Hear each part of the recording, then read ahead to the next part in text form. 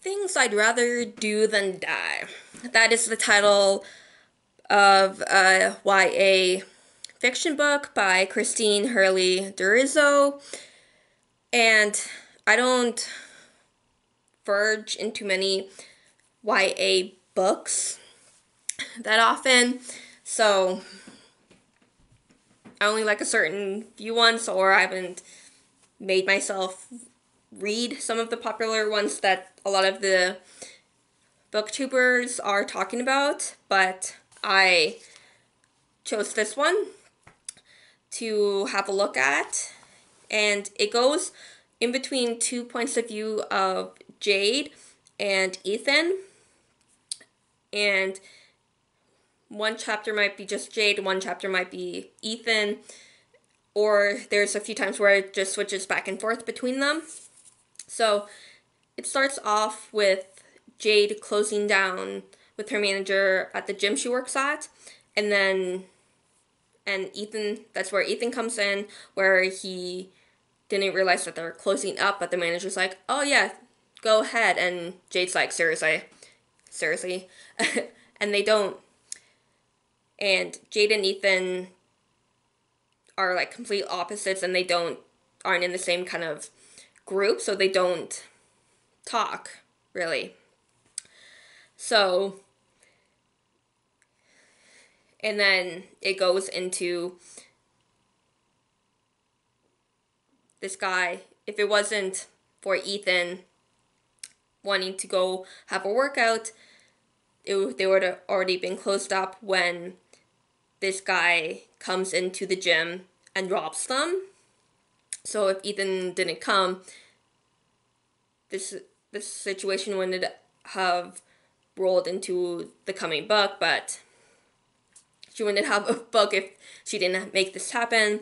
So this guy starts off just thinking it's just Jade there, so just going to rob her, but Ethan comes in, so that gradually them's being locked up in one of the rooms for about like 8 hours. And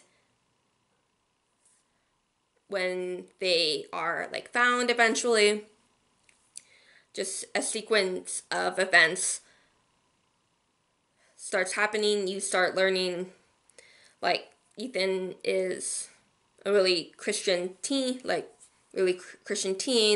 Jade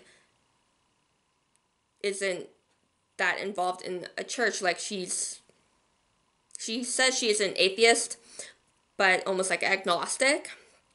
So, but you got each of them have these different things happen to them, or are in the process of happening. Like, Ethan, like, almost having an identity crisis.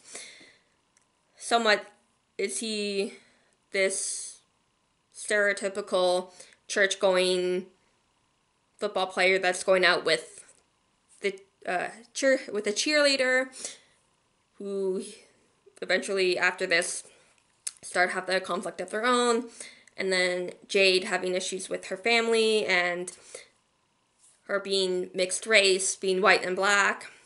So there's a few different issues in this book about like different like stereotypes and like different types of issues. And what the main kind of thing is, a lot of these like issues are kind of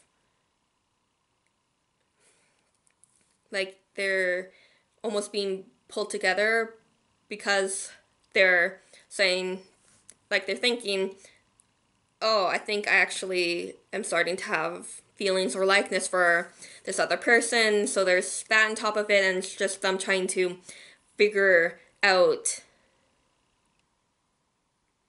their life after them being